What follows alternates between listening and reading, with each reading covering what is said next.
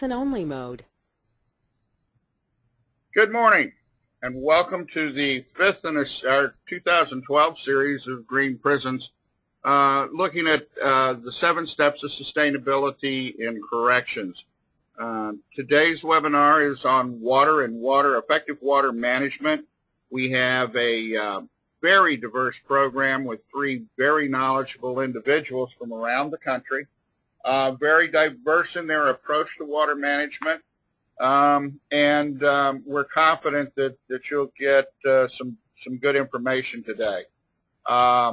Your presenters are first Ed Howell of Icon Systems, Peg Ritchie, who is a correctional consultant who will be addressing waterless urinals, and Peg is the former Deputy Director of Corrections in California, among other places. And finally, Bob Boulware, who is a civil engineer operating out of Indianapolis, Indiana, and Bob will talk about rainwater management. The presentations that you'll get this morning may seem a little more proprietary than those we've done in the past, but that's primarily driven by the nature of the technologies that we're going to be looking at. They are very different approaches to effective water management. Some may work better in your system than others, so we wanted to try and give you as broad a look at what's out there and what's available as we could.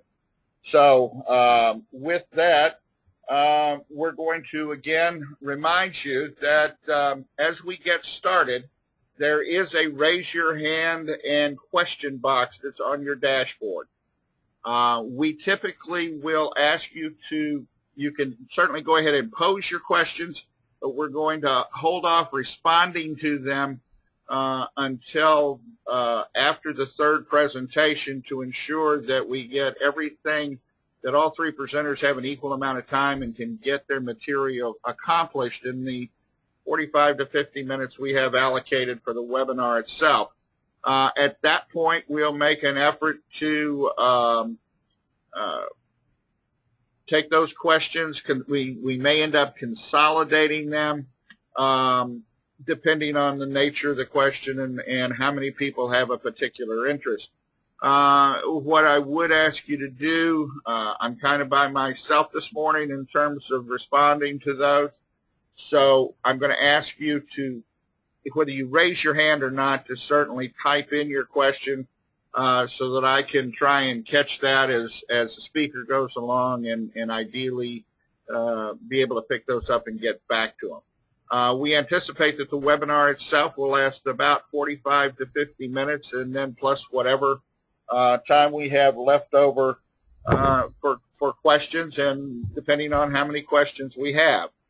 As always, the webinar will be archived on greenprisons.org, where you can also access all the previous webinars, both the ones we did prior to 2012, as well as this, now the 5th webinar in the 2012 series. Just those should be up on the website not later than Sunday night. So certainly if you're interested or want to play this again or want to share it with someone else on your staff who wasn't available to sit in, not only the slides but also the oral narrative is available for you there. With that in mind, we're going to go ahead and get started, and at this point I'm going to turn the microphone over to Ed Howell with Icon Systems. Good morning, Ed. Good morning, everyone. The current slide that you're witnessing says the time for conservation is now. And according to Webster's dictionary, we define conservation as a careful preservation and protection of something, especially planned management of a natural resource to prevent exploitation, destruction, or neglect. And then once we look at that and say that is what conservation is, why is conservation of water important? There was a study done in 2000 by the USGS, some lady by the name of Susan S. Hudson, looked in and said that total freshwater withdrawal for public supply We're 43.3 billion gallons per day in the U.S., which is quite an incredible figure when you stop to think about it. There are 10 states with the largest public supply withdrawals, and they start out from California, go through all the way down to Arizona. The ranking in there is important. Companies are working with these 10 top states to try and improve water conservation with them so that they're not wasting water. Next. The top 10 problems facing humanity for the next 50 years. This list consists of 10 objectives, and this was developed by a gentleman who was a Nobel laureate by the name of Richard Smalley with the Smalley Institute. And you see on that list, energy and water are number 1 and 2 on the list.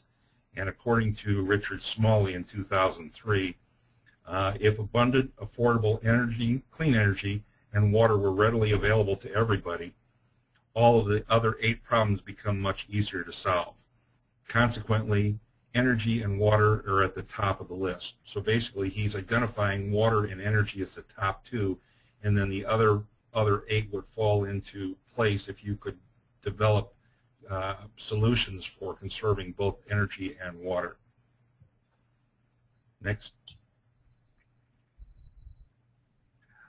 The problem, prisons and jails have a common security, expense, and maintenance issue. They're plumbing fixtures. Now, the most common issues facing correctional plumbing fixtures are excessive toilet use and waste of water by inmates. Most people don't realize that since they don't have waste baskets and so forth in the cells, the prisoners use the toilets to flush literally everything down. And a prisoner can use anywhere between 120 to 149 gallons of water per day per inmate, which is quite remarkable. Rapid wear and tear increasing maintenance costs. So the more that they use those fixtures, the more they have a tendency to wear them down and the replacement costs increase. Flushing contraband leading to reduced control and security speaks for itself. It takes away the control away from the facility and gives it to the inmates, and we're trying to reverse that. The last one, fixture abuse resulting in flooded cells and clogged pipes. If a prisoner is allowed unlimited access to flushes and so forth, sometimes they're unruly, and they make it a point to try and be as ornery as they can, and will deliberately try to flood their cells. So we also attempt to address that issue too. Next. The solution, Icon Plumbing Systems. The first one up here is that we reduce and stabilize utility operating expenditures, and reducing water usage by up to 70%. That's basically the water that we do come in contact with. Needless to say, we don't do things like irrigation, laundry, and kitchen, but when it comes to the water that the prisoners or the staff see, we can reduce that by up to 70%. Reducing the volume of water reduces the amount of sewage going out, so there's savings involved there. Also reduced maintenance costs, such as parts costs, lift stations, muffin monsters, and so forth. Those all fall into place once you cure the volume of water that you got going through. Vandal resistant systems, we have the ability now to remove the inmate ability to abuse the plumbing system. The less that you expose to them, the less they can abuse. Reduce vandalism and abuse equals reduced cost. That kind of goes unsaid, I guess. They go hand in hand. And the last thing on there, enhanced security, equals reduced cost and increased safety. If you can enhance the security, again, you're giving control of many different aspects of water and also the different security things back to the staff itself. It says on there that it's a win-win. You conserve water and cost, but it's actually a triple win. You conserve water, conserve cost, and you increase security. Next. So who are we? My company's been around since 1994. It says on here, field installation of proprietary and reliable plumbing controls. We actually, Icon as a manufacturer, we don't actually do the installations except when it comes to samples, but we have certified installers that can do that kind of work for projects. Manufacture state-of-the-art control systems, patented technology to reduce water up to 70%, and we've talked about that on a previous slide. We've got approximately 30 patents and patent pending for water conservation plumbing products in place at this time. The flush valves that we have are ASSE certified and listed. Turnkey services that Icon provides. Installation, again, that's through one of our certified installers. Surveys, which we can provide, and we also offer in-house training, or if absolutely necessary, we can actually go out and perform that in the field.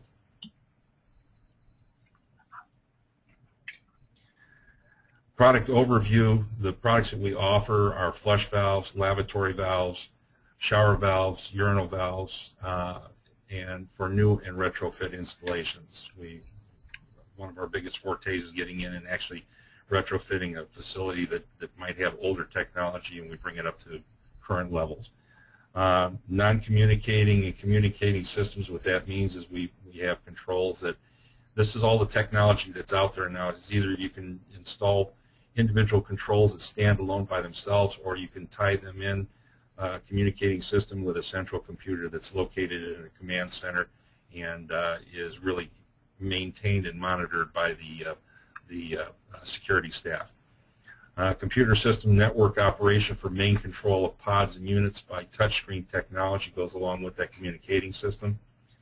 The systems that are out there now are either 24-volt or battery operated. The 24-volt is the most prevalent. Since it's low voltage, it's fairly easy to install and maintain. Last thing on there is new stainless steel series of fixtures that is coming soon.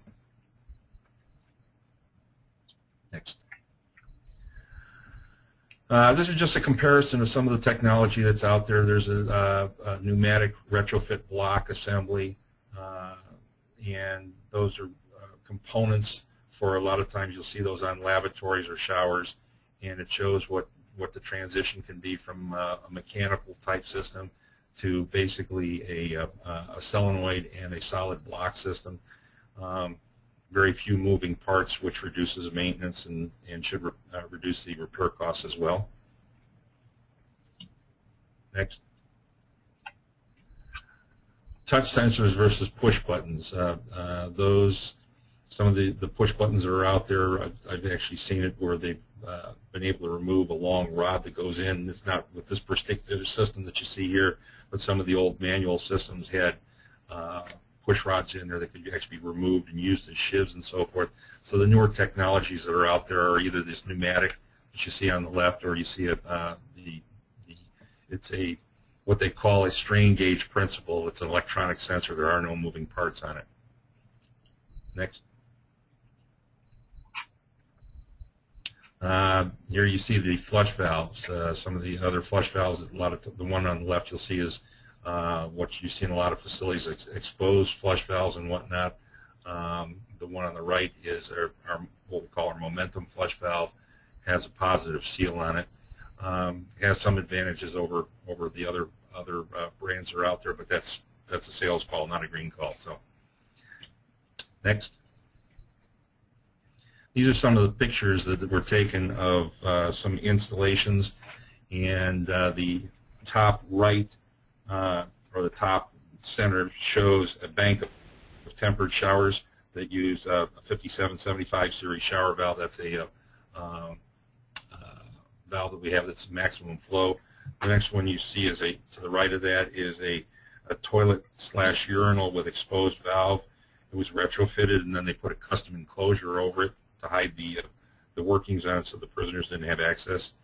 Right below that is a lavatory, stainless steel lavatory that's coming soon. We'll be putting those out. Below that is a pneumatic retrofit. Went from a pneumatic to actually a 24-volt solenoid system. To the left of that is a flush valve retrofit, and then above that is a stainless steel combi, which again will be coming soon. Next. Okay. We have on the left, you see a flush valve system for either a china or a stainless steel toilet that's exposed. They can put all the inner workings in there and then enclose it with a stainless steel enclosure. And then on the right, you see a standard pipe chase where you have a toilet retrofit, and it looks like there was a lavatory retrofit along with that. It goes into a 24-volt controller. Next. The touchscreen technology that's out there now, is actually customized to each facility, uses a map of the facility and not just a spreadsheet. Touchscreen controls allow the correctional officers to lock down water in a single cell or an entire pod in seconds for security purposes. Real-time monitoring of water consumption in the command center. They can actually see when a fixture is being operated. Collection of water consumption data allows facilities to evaluate and determine the appropriate controller setting for maximum water conservation. So this all ties back in with the water conservation. Next. This was actually a case study that was done through the Federal Energy Management Program, or FEMP, and the slide pretty much speaks for itself. It was 98 million gallons of water annually that they figure for a correctional facility with 900 cells or 1,800 inmates. And the FDOC retrofitted approximately 20 institutions to date, and they're currently saving over 200 million gallons annually. And since they've initiated this program in 2003, they've saved over 1 billion gallons.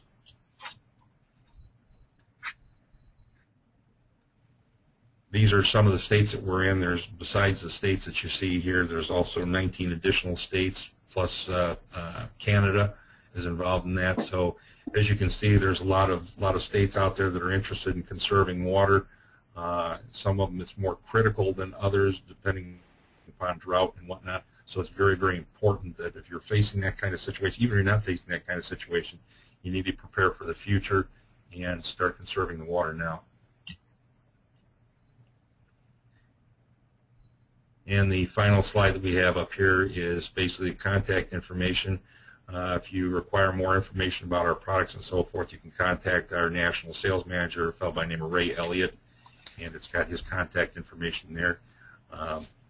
You could also send us an email if you go on our website at www.iconsystems.com, there is a spot that you can submit questions and so forth to us by email. And that concludes the portion of my my presentation. I thank you all for your participation. Thanks, Ed. We appreciate it. Very informative. And again, I don't have any questions that have popped up, but if something occurs to you as you listen to one of the other presenters, be sure and type it in the box, and we'll get to that before the end of the webinar. I would also tell you that out of our three presenters, Ed and, well, I don't think, Ed, you'll be there, but certainly ICON will be represented next week at Southern States Correctional Associations Conference in Lexington, Kentucky, as well as a booth at ACA, and they will also be doing a presentation at the Green Prison Symposium in Indianapolis this fall. So if you'd like more information or like to talk to one of their representatives personally, you can do that at one of those three upcoming events. All righty, we're going to move on now to Peg Ritchie. And as I indicated in the opener, Peg is a retired deputy director of corrections in California, and has a broad career in corrections and correctional management. She's going to talk to us about waterless urinals. So, Peg, I'm going to turn it over to you at this point. Thanks, Tommy. Good morning, everybody. And thanks for the opportunity to be with you this morning. There was a recent case study in a publication called Greening Corrections Technology Guidebook. And I don't know, Joe Russo could be online with us this morning. He's from the Law Enforcement Center in Rocky Mountain, who are co-publishers of this document.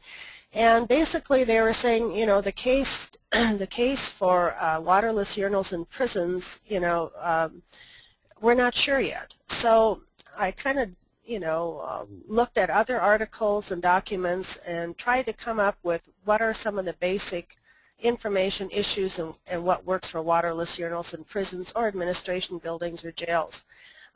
So anyway, we're going to take a look at that case study this morning, some of the successes and failures around it, what lessons have been learned, and then what are some applications that can be used in prisons and different types of environments, and then what kind of products are out there on the market, including a new product that's going to be piloted in Arizona from liquidbreaker.com. So we'll talk a little bit more about that later. And so next slide. So what were some of the outcomes in the case study? For example, why use waterless urinals? Well, they earn LEED credits. Water savings can be from 15,000 to 45,000 gallons per urinal in a year. Savings can run up to about 3,000 a year. And proper installation and retrofitting are critical. Proper preparation of lines in order for waterless urinals to succeed. And some facilities are so old that the pipelines, for example, wouldn't even allow for this technology without some major changes in the facility. Next slide. And also, Tommy just talked about American Correctional Association having their meeting next week in Denver, and the technology committee on green energy that Tommy hosts will be a part of that. ACA, through these efforts, has established an accreditation standard for both jails and prisons around energy utilization. So again, another plus for using water savings such as waterless urinals. Of course, drought-prone areas, Ed talked about that too, water conservation, and in fact in Arizona the state requires use of waterless urinals in state buildings and other facilities. Next slide.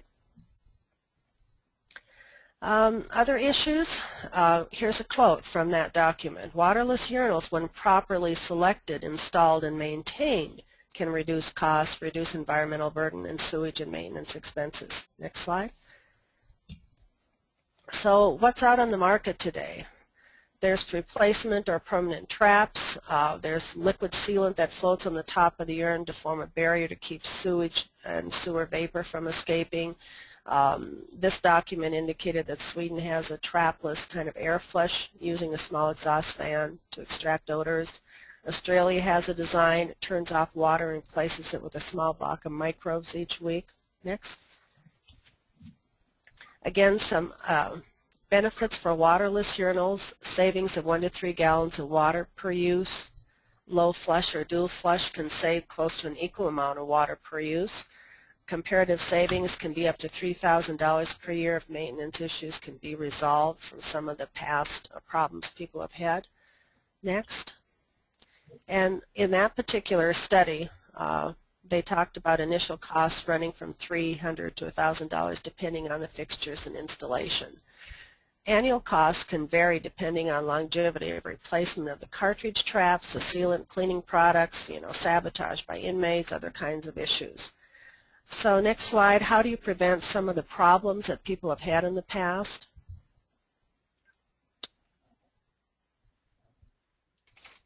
Oops, maybe I hit my slides and I'm sorry.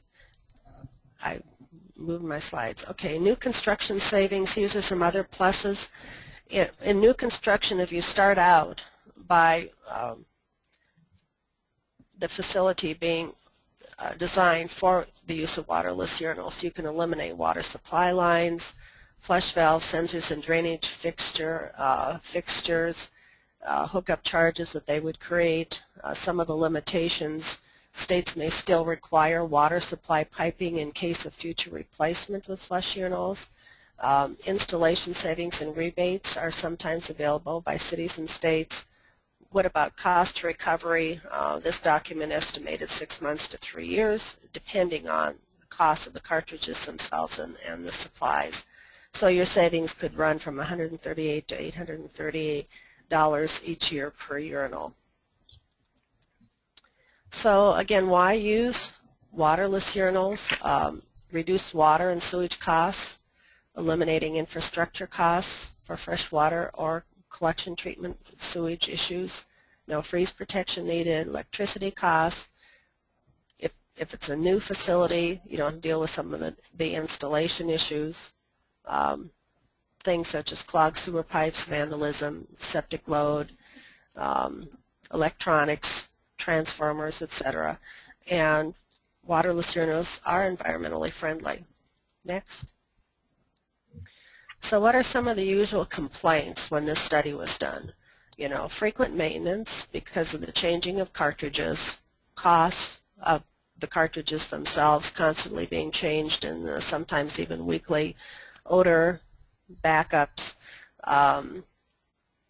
and also this was noted in this particular document that EPA's WaterSense website indicates that they had some concern due to long-term cost effectiveness as a result of increased maintenance requirements and life expectancy of the liquid seal or the cartridge. So, you know, there's some issues out there that people haven't addressed. However, there's a new product on the market, and I'm consulting with this company, liquidbreaker.com. You can go to their green cartridge tab, and they have solved some of the past issues that people have had with waterless urinals, and if installed properly. Next slide. Again, some of the prevention issues. If you want it to be successful, if it's retrofits, the drain slope and the lines of the drain have to be cleaned prior to installation. If people don't do that, they've had some complications. Proper drain pipe materials, maintenance, keeping proper logs. Again, new installations obviously are easier than retrofits. Next. So one of the states that has been very successful with waterless urinals has been Arizona. Again, not without some complications.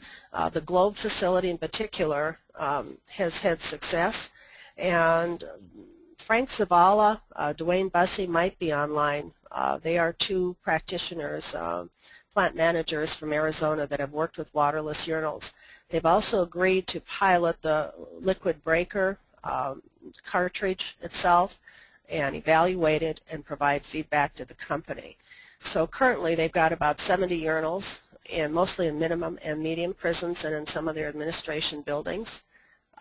New facilities include waterless urinals. Inmates do the maintenance. Arizona is estimating a savings of $277 per year per urinal at this time, or about $20,000 a year. Next slide. And so I just talked about the Douglas facility where Frank Zavala is the plant manager heading up a pilot for this new product. You can get a hold of me at this number and my email address and inquire about looking at this particular product, trying it out. We're going to have a conference call with Ohio this morning to see what their interest is in piloting this new product as well. So information, liquidbreaker.com, go to the green cartridge, and we're happy to help in any way that we can in order to work with sustainability issues, of which one critical area too in sustainability, the principles includes training inmates, whether it's installation or maintenance. And Arizona's been working with inmates on that issue. Okay, so there's Frank's number in Douglas, there's Dwayne's in Globe, and we're happy to help you in any way to answer questions related to this and provide samples for you to try out. So thanks so much, and look forward to hearing from you. Thanks again. Peg, thank you for a very informative presentation. Before we move on to Bob, I would mention that the NIJ publication that Peg cites is what we consider the seminal piece of literature on the issue of sustainability in corrections. One of the senior advisors to Green Prisons, Paul Sheldon, along with another colleague, Gene Atherton, a retired warden out of Colorado, were the principal authors of that study. And in addition to the NIJ website, you can also download the entire publication from greenprisons.org, or if you're going to be at ACA or Southern States, You can pick up an electronic copy of the publication. Runs about 60 pages. It's a very readable document at the portion pack exhibit booths in either Lexington or Denver. Finally, yeah, right, I'm sorry, Tommy, and I might add that, again, any of these documents that I mentioned, that Tommy's mentioning, they're also available on NICIC.gov, National Institute of Corrections Information Center, NICIC.gov, and there's also all kinds of green technology information on NIC's website, from blogs to documents to other kind of resources that can help you if you're looking at what's going on out there nationally. Thank you. Okay, which you can also link to from greenprisons.org. So, moving on, Bob Boulware with Designaire Engineers is going to talk a little bit about rainwater management and the effective use of rainwater as a resource. Bob, the floor is yours. Good morning. As Tommy said, my name is Bob Boulware. I'm a consulting engineer out of Indianapolis, Indiana, and also sit on the IAPMO Green Technology Committee, where we were instrumental in getting rainwater catchment and gray water included in the Green Plumbing Supplement and also the Uniform Plumbing Code. I'm also the National President of the American Rainwater Catchment Association, so in summary, I'm very enthusiastic about rainwater, and I'm happy to be speaking before you today on the topic. Next, please. There's, as we mentioned, there's 4 reasons for including rainwater and gray water. If you don't have enough water, you have poor water quality, your combined sewer overflows, it might be an issue. That's more an issue if you're on a utility and more of a utility scale issue than, say, on a plant scale. And also you might be considering rainwater harvesting to buffer your stormwater runoff to prevent flooding on your site. So again, talking about when we don't have enough water or poor quality water. Next, please. Next slide, please. Okay, as you look across the country right now, obviously there's a water shortage. The way this is color-coded is down at the bottom left, it says the percentile of water drawn down versus being replenished. So if you're looking at it right now, things are looking pretty dire. I know it is in my home state here in Indiana. Next, please. Looking forward, still it looks like the bottom half to 2/3 of the country is going to be looking toward water shortages, with the emphasis being on finding alternative water sources, of which rainwater and gray water are certainly something to be considered. Next, please. About 70% of water is for indoor use, 30% for outdoor, for irrigation, and this sort of thing. Average consumption for an office and a residence is about 100 gallons per person, and as Ed said, for a prisoner that goes up to 120 to 140 gallons per person per day. And as we say, when you need the water the most, that's usually when the utility companies are wanting to clamp down the hardest, because about 30 to 40% of all water drawdown is used to make electricity, something that often gets lost in the water budgeting process. Next, please. If you're considering doing a rainwater and gray water system, it's best to kind of make sort of a water budget, as you see here. This is for a typical home, which you can extrapolate to your own prison environment. What you basically try to do is to document the relative differences between your potable water usages that actually justify the use of utility-grade potable water versus water that can be either gray water or recycled water or rainwater catchment. And as you see, a fair amount, and this may be larger in the prisons, is toilets. Certainly something that you don't need potable water to execute. Next, please. The fundamental design of a system is pretty simple. You need a roof system that is impervious to water, obviously, as the fundamental purpose of a roof is, but galvalume and clay tile work better. Sloped roofs look better than flat roofs just because they keep themselves clean a little bit. Off to the left, the first thing you want to do after you use your gutters is Your filtrate is to keep the organic material out of your storage. And how you do that can be very simply like having a leaf heater situation you see on the left that goes to your underground tank. Then when your tank overflows, it then is available, it overflows into water your garden or goes someplace else, your normal storm collection system. The system to your right is a little one notch more sophisticated in that you go through your leaf separator, you go through the pipe into your tank, and we'll talk about that little bulge hanging down there in just a minute.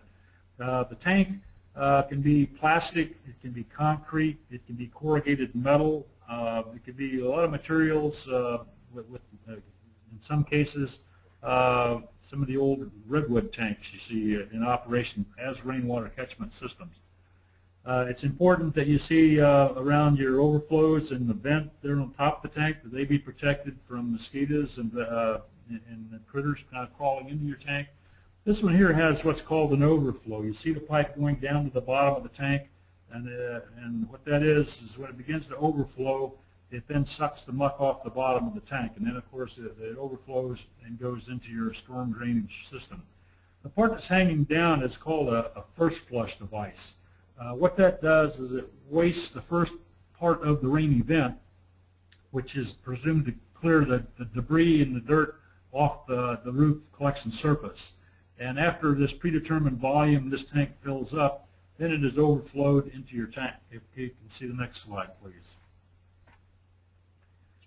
The filtration can be fairly fundamental. This is maybe your grandfather's rainwater pretreatment where you had a manual valve, and after a period of time they just flipped the valve from the system that basically kept the leaves out of the tank. After a while he just flipped it, and then when he presumed that the water was clean, and then it was allowed to go into your cistern.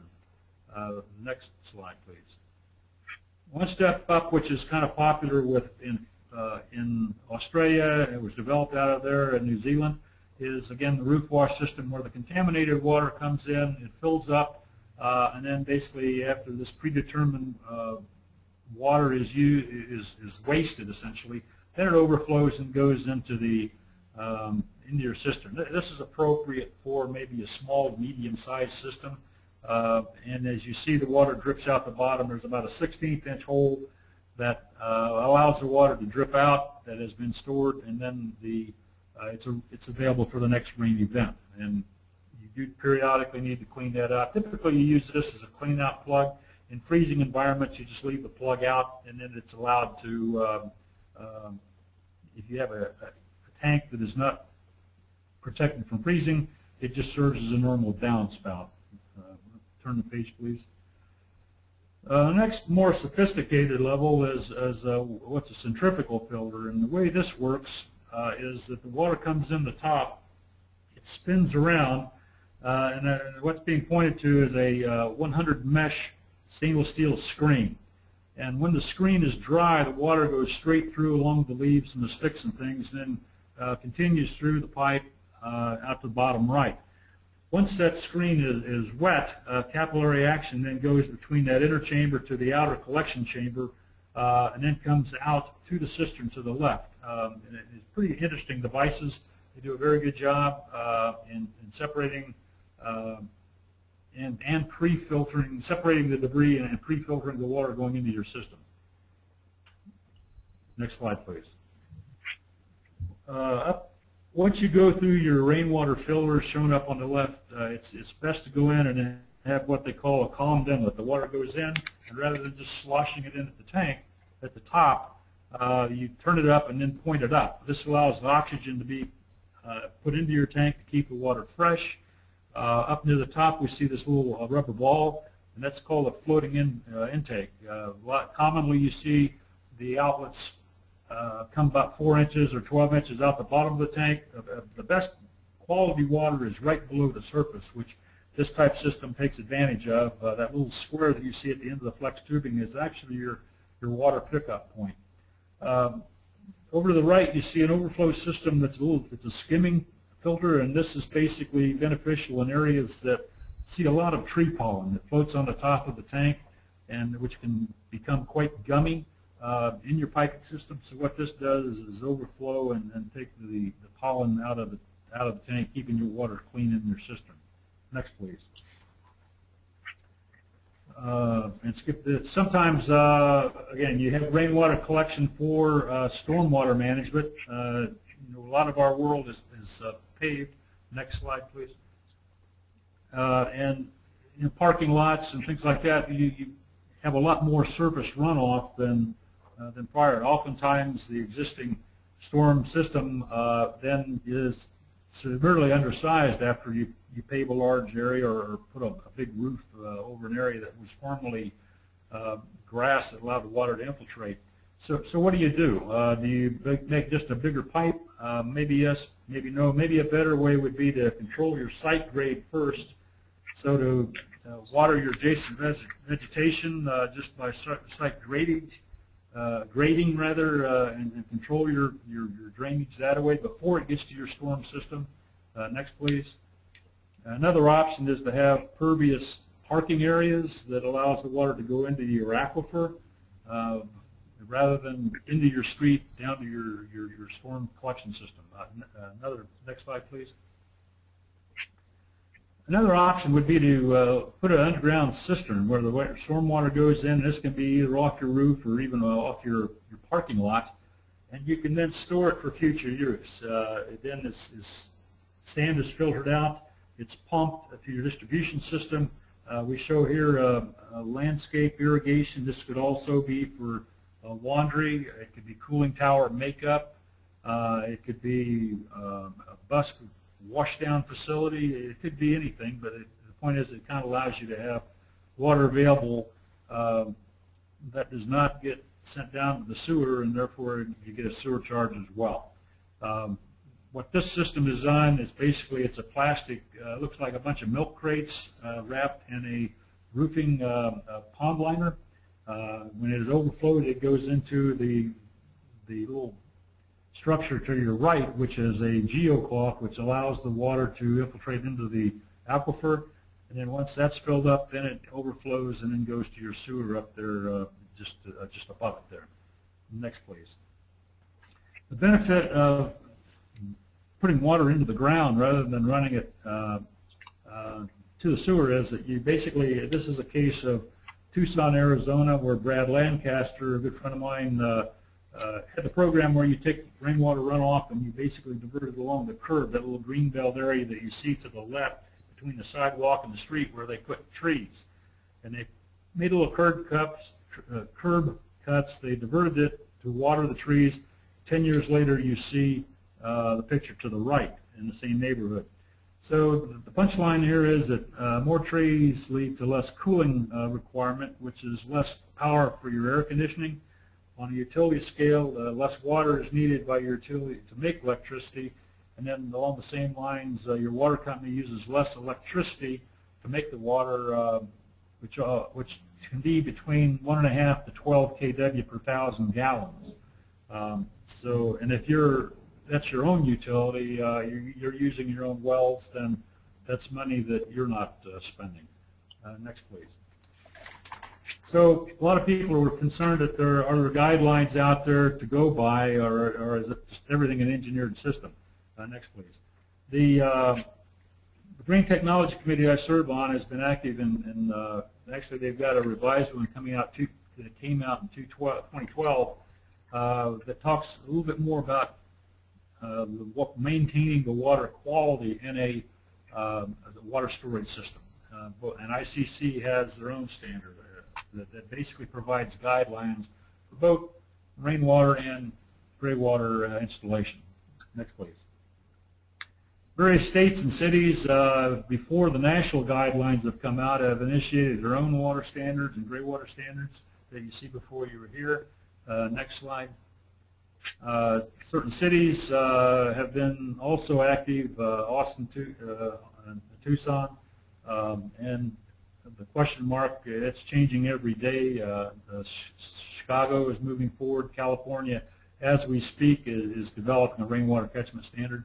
And last year, Atlanta, first one in the country that we're aware of, allows potable water, rainwater application for potable water. So more and more people are becoming aware of rainwater catchment as an alternative water source. Next, please. A lot of people talk about the economics of rainwater catchment system. This is my hometown here in Indianapolis. If you are going down to make a tap on their main, this is what they're likely to charge you. And then probably where you're from, it's going to be very similar cost. Then you can amplify that with the size of the pipe that goes to wherever you want your end use. So this is your first cost that we're talking about here. Typically on bigger systems you have a better payback, as you can see, because of pipe sizes, and if you have a more localized source of water, it then can impact the cost of the system. Payback typically can be between 8 to 12 years. Home Depot had one as 9 months down in Georgia that was used for their lawn care system, their lawn section.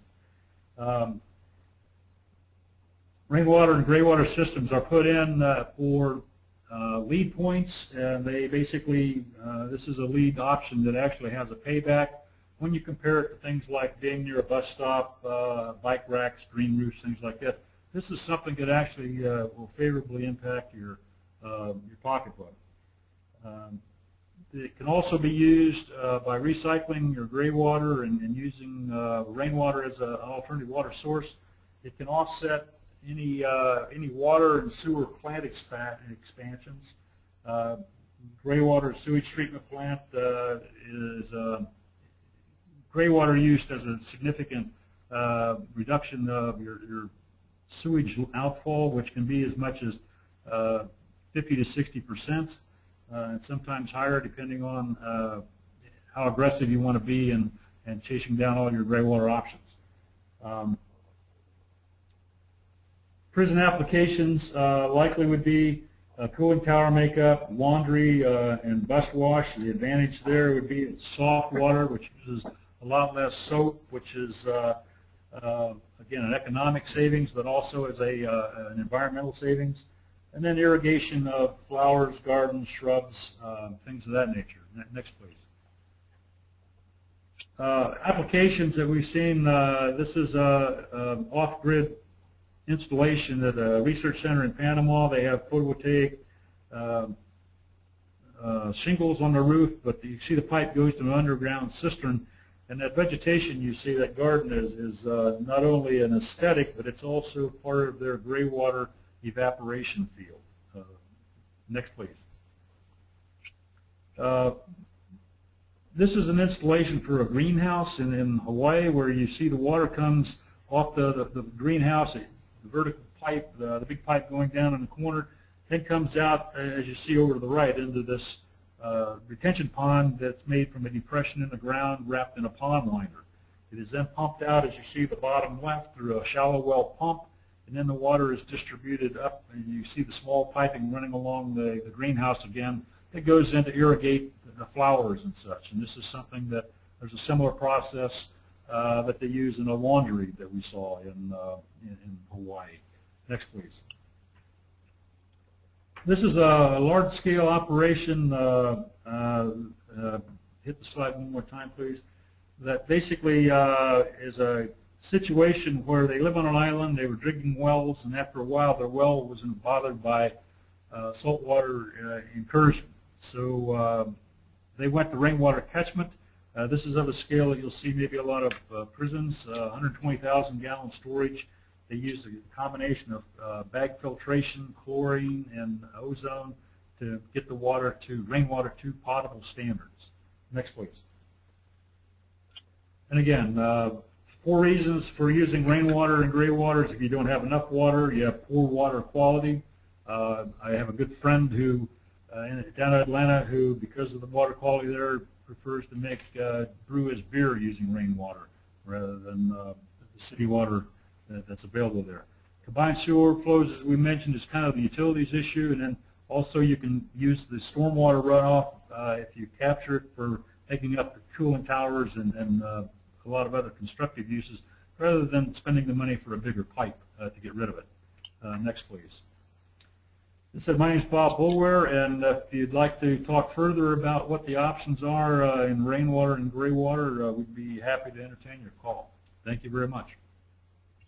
Thanks, Bob. I appreciate it. I don't have any questions up on the dashboard as I look at it right now, so real quickly, I'll give you a chance. If you've got any questions for any of our presenters, go ahead and either raise your hand, but preferably type them in. And in the interim, do want to say thanks to Ed Howell of Icon, Peg Ritchie, and Bob Boulware for the time they took out to prepare these and present them this morning. I think you'll agree that all three of these are very diverse. Some of them have penetrated the correctional environment pretty. I've got an open mic somewhere. But all three of them have penetrated the corrections market to one degree or another. Icon probably more broadly than the others with a pure correctional application. But there's clearly an advantage for in some regions to take a look at waterless urinals, and certainly for those of you that have large, expensive, or expansive rather, agricultural applications, run other kinds of vehicle maintenance, those kinds of things, have large cooling towers. Taking a look at rainwater might be something that you want to do. Finally, again, would remind you of our Symposium on Sustainability and Corrections in Indianapolis, October 29th through November the 1st. Several of the folks present today will be presenting there, as will a number of others. We'll have over 35 workshops from practitioners from around the country. We'll have a number of vendors for you to meet and talk to. But probably for me, the highlight of the symposium will be the opportunity to tour the Pendleton Correctional Facility in Pendleton, Indiana on Thursday. This is an older facility that really disproves the notion that you have to be bright, shiny new to be able to save on utilities.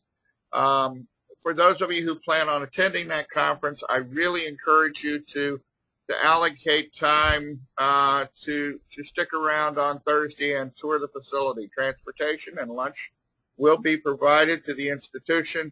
And this is not your average institution tour. We're not there to look at fence lines and seg units. We're there to look at sustainability applications, and there will be a number of very creative and innovative approaches at Pendleton. So I encourage you to join us in October and certainly to stay for the tour on Thursday. We're still looking for, we have an opening for a few presentations, and we also still have some room in the exhibit hall. So if you're a vendor and are interested in getting in front of this audience, I would encourage you to check out the marketing materials on greenprisons.org. And if you have something that you'd like to share in your facility and would like to present at the symposium, we're still taking workshop proposals. If yours is selected, your registration will be comped for up to 2 presenters. So that means there's no registration fee to attend the symposium in October in Indianapolis if you are a presenter.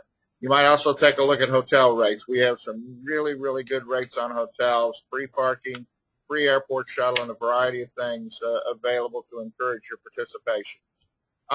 Finally, if you're going to be at Southern States, we hope you'll come by our booth next week. We'll be there Sunday and Monday during the open hours of the exhibit hall. And certainly if you're going to be at ACA and your travel plans allow you to, we encourage you to come by the Clean and Green Committee, which is the ACA's sustainability committee and is the catalyst for all things sustainable that we've been talking about for the last year or so here on Green Prisons. We welcome your participation, and if you would like to be a part of that committee during President Chris Epps' term, which will begin in January, you want to make sure you let me know so that I can share that information with the folks at ACA and President-elect Epps. With that in mind, we want to once again thank you for joining us today. As promised, we're going to get you out at right at an hour. I want to thank you for joining us, and watch the website. Keep an eye on your email for our next webinar that will come up after ACA but before the conference. Thank you again to our presenters, and thank you for joining us today for this look at effective water management in corrections.